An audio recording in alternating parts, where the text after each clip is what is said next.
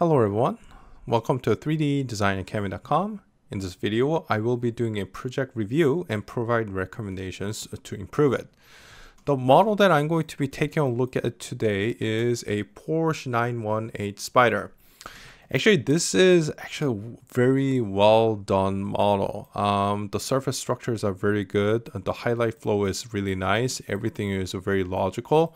There are a few things that I could provide recommendations for. However, if I was a hiring manager at an automotive company and I was looking for a digital modeler, and if someone came up with a model like this, that person, that candidate would actually be really high on the list.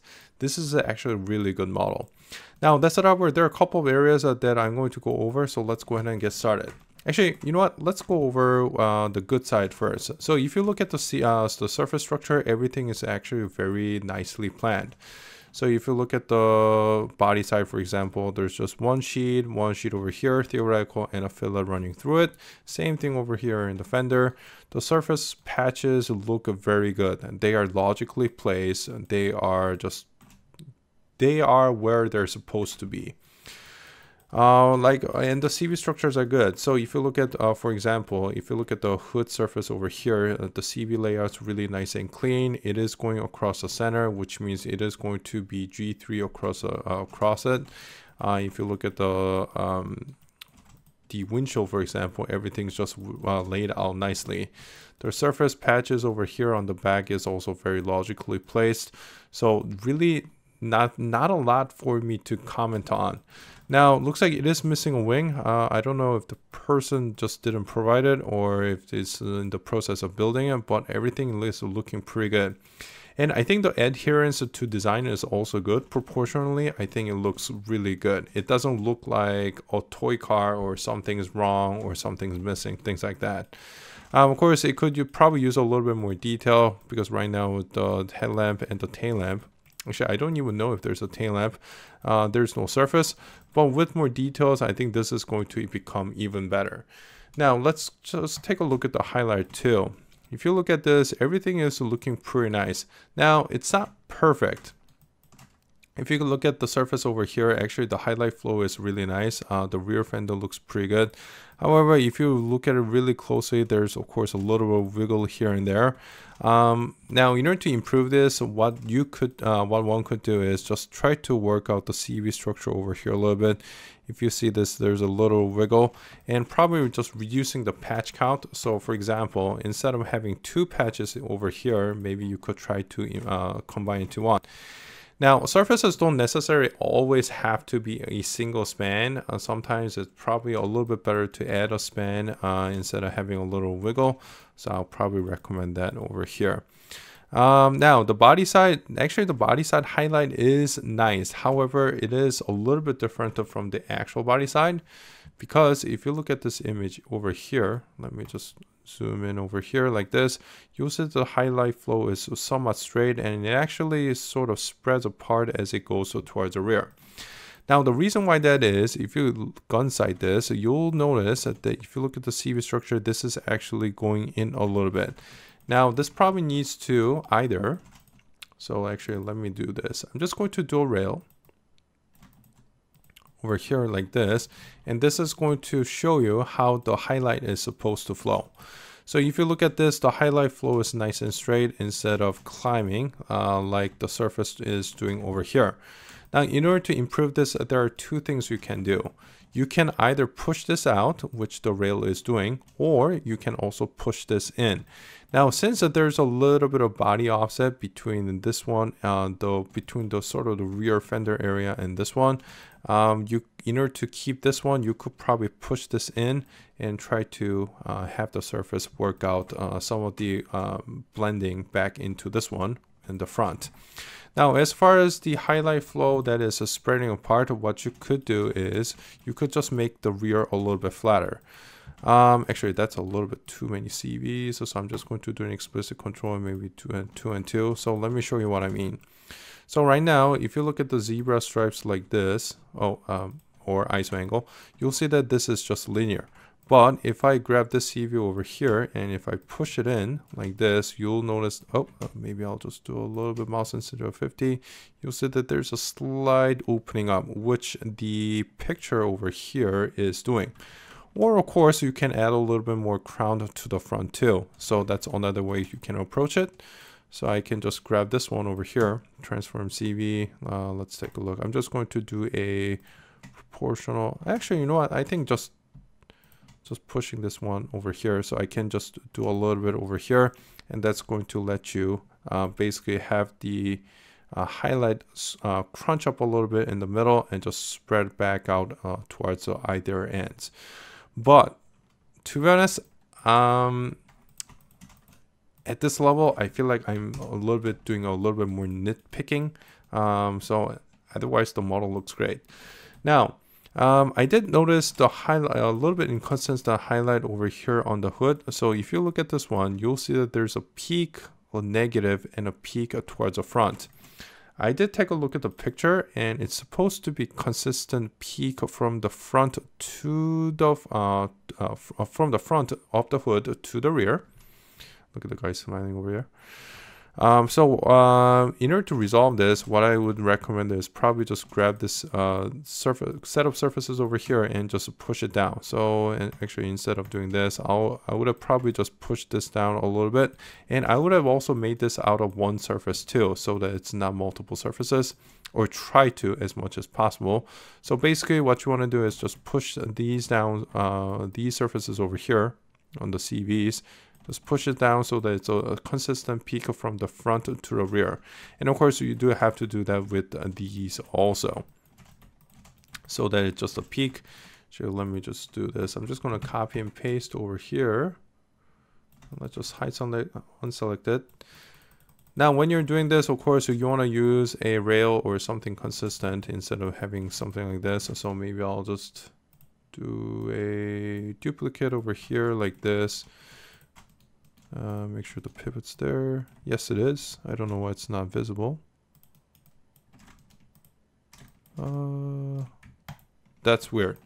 All right, but whatever. Okay, so I'm just going to copy a rail. So paste the curve over here.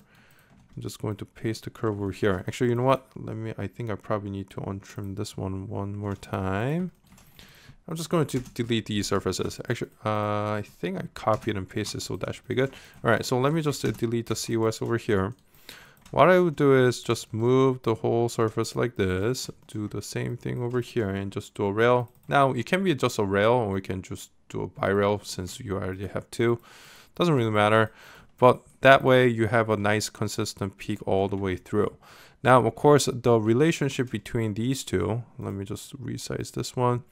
It does look like it changes a little bit. So I think what's happening is that there's probably a foot curve that goes in, and this probably there has to be a theoretical over here.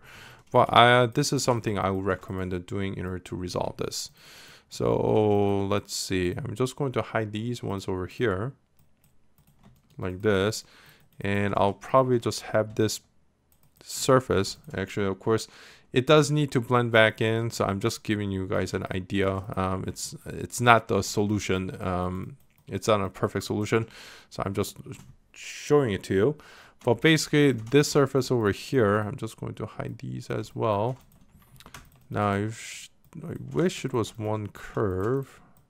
Actually, let me just hide this, copy the curve too.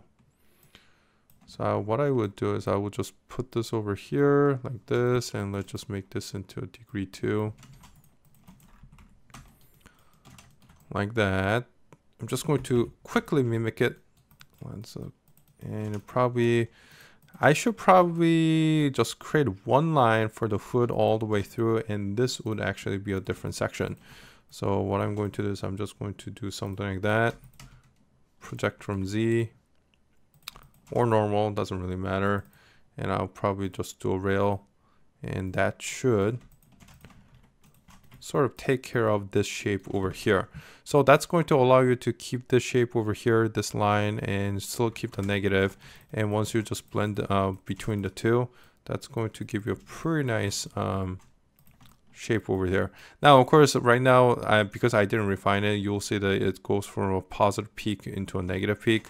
So, of course, that does need to be handled a little bit better. However, I'm just giving you a basic idea of how to correct that. But like I said, still the model looks pretty good, so no complaints there. Now, I did notice that there was a little bit issue with the CV, so something, it's a little bit minor, but of course this can be resolved a little bit better. So just straightening this out, so I'll probably just do a either fit curve or with less degrees in order to resolve this. I'm guessing that could have been due to how this was aligned. So in this case, what I do is just strike a fit curve over here like this. So less degrees the better. So let's see, it looks like it's taking a little bit of time. And I will just realign these ones over here. But let's see, I'm just going to go ahead and delete the construction history over here. And I'll probably connect these ones to this one because this is much larger instead of going the other way around. It's quite possible that the person who created this model aligned this surface to this one instead of the other way around. So that could have been the cause. But just doing this is going to help tremendously. So you know what? Let me just turn the symmetry off like that. So now with this fit curved on like this, what I can do is I can just do a position align over here. Oops. I think I need to untrim this surface over here. And I'm just going to extend this one all the way to the back like this. And I'm just going to align it, the surface to the curve. Position set to max. So now the CV distribution is a lot more even. Of course, that is going to create a little bit of discrepancy here. But with this one, what you can do is you can just refit it with a square. So I'm going to say 1, 2, 3, and 4. Of course, 1 does need to be curvature. So I'm just going to set that to curvature. And let's see. So I'm going to, oh, looks like degree 4 works too. That makes it even cleaner than previously. So that's much better. The CV structure is a little bit cleaner. And if you just want to make it, just increase it to degree 5, the CV layout is going to be a lot better. And it's still going to, because I did curvature here, it's still going to be curvature to the surface on the bottom. So let's check on that. So surface continue tool, show max label, show comb on. And yeah, that's still achieved curvature and it's cleaner than before. So that is something you could do too. Oh, and lastly, let's see. Yeah, everything else looks pretty good. Now, lastly, I think I'm going to just cover this one. Now, this is also very minor, but if you see the surface structure over here, it's a little bit tight. The fillet usually needs to be a little bit bigger. If you look at this, I think this is due to this theoretical being like this. So I guess if you look at the tangent line and compare to the theoretical, I think it's the distance from here to the theoretical over here. And this distance over to here is a little bit imbalanced. Of course, this one on the top is a little bit shorter. In order to connect this one line to line, I'm guessing the creator of this model also made it, did it like this. But I think this one probably needs a little bit of rework. Even if you look at this model, I think it's supposed to be a little bit more consistent. So what I would do is add, even just looking at the shape over here, let me just resize this one. What I do is add a little bit more puff here. So I will just bring the surface down, and that's going to allow this corner to travel down a little bit.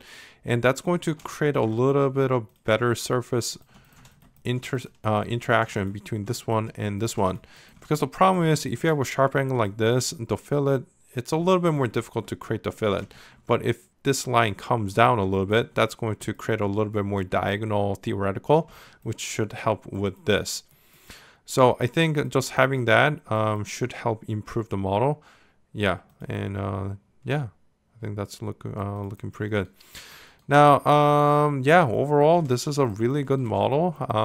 You probably want to add trims like these just to add a little bit more detail. And because Porsche, of course, being a supercar, it has a lot of details like these. So just adding those details, maybe doing some minimum fillets on the gaps over here, I think that's just going to make an already strong model even stronger. But yeah, this is a really, really, really good model. Improvements are only going to make it better. There aren't a lot of modelers who can model to this quality, so very impressed with it. And yeah, so I suggested this person to just keep going and make it even better than this.